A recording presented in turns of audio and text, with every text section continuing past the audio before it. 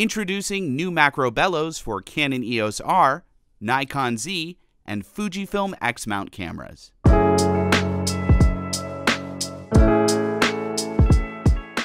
Hey everyone, Sean here with Fotodiox.com, and today we're announcing 3 new entries in our macro bellows line: Canon EOS R, Nikon Z, and Fujifilm X mount.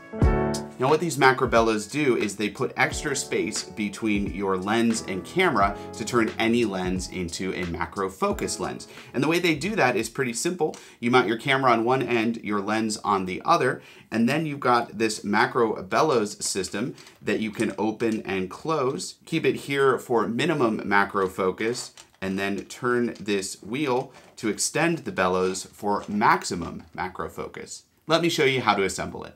First off, you're going to take the macro bellows and you're going to mount a Canon RF lens on the front, or in this case, a Nikon F mount lens adapted to the R mount with our Nikon G to EOS R adapter.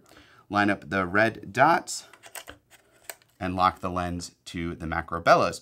Then you're just going to line up the red dot on the macro bellows with your mounting dot on your mirrorless camera. And there we go. We've got the macro bellows and lens mounted to our camera. And again, the way we adjust the macro bellows is we loosen the locking pin, and then we turn this wheel this way to make the macro bellows shorter, and this way to make them longer. And the longer you make the macro bellows, the more cropped in you're going to be and the closer you're going to focus. So for most stuff, you're only going to need to have it set about here for most subjects. But if you're doing something that you need to get really, really close up on, get really close detail, you can extend it farther out. And then when you've got it set how you want, just turn the locking pin to lock it in place. And then under here, we've got a 1/4-20 mounting screw. So you can mount the setup on a tripod, or you can always hand hold it as well. Now, one quick note, these macro bellows are fully manual. There's no electronic communication.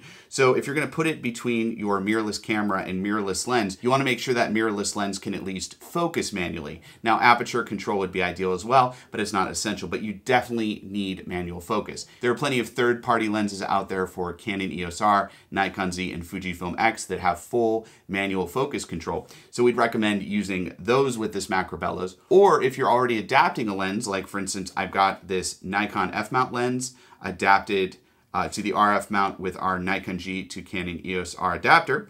You just put the macro bellows between the adapter and camera, and then the adapted lens gets macro focus. Okay, we've got it assembled. Now here are some quick tips and tricks for using a Fotodiox macro bellows system. We're going to use my wedding ring for this demo. As you can see with this first setup, we've got the macro bellows closed all the way to its shortest setting, and we've got the ring set up in front of it, and we can focus to about this distance, get a nice macro shot of the entire ring. Next, we're going to extend the macro bellows about halfway out, and as you can see, we're cropping in on the ring. But we do have to move the ring a little bit farther away from the lens. If we leave it where it is, it won't be able to focus. We got to move it out a little bit farther, but this final image is cropped in more.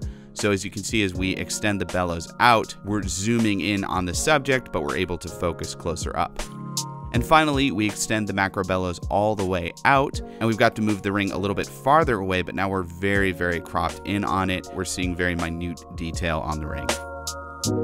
I took this Canon EOS R and this Nikon 50mm lens on the macro bellows out for a photo shoot, and here are some of the macro photos I captured. I got some beautiful close-up detail macro shots of flowers, as well as some pretty amazing insects. I love these photos of this fly. It's amazing how it blends in with the wood it's hanging out on.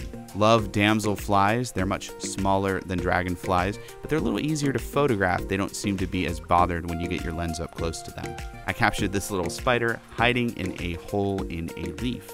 And you'll see this little guy, this little red mite. It's amazing how small this guy was. This is my favorite photo I captured. It's this little spider on a leaf, and it was on its web, so it didn't go away. So I could set up the camera and tripod and macro bellows right next to it and just do minute adjustments to get it in focus. Then finally on my way back, this butterfly just landed right in front of me on the trail. And then in this shot, letting most of it go out of focus, just focusing on the colors on the rear of the wings, that back texture. Okay, that was a quick look at our new macro bellows for Canon EOS R, Nikon Z, and Fujifilm X mount. If you want to learn more about these macro bellows and possibly get one for yourself today, click the link in the description below. And if you have any questions about anything I talked about in today's video, comment below. I'd love to help you out. Also, click here to subscribe to our YouTube channel to get more videos just like this one. I'm Sean with Fotodiox.com, and happy macro photography.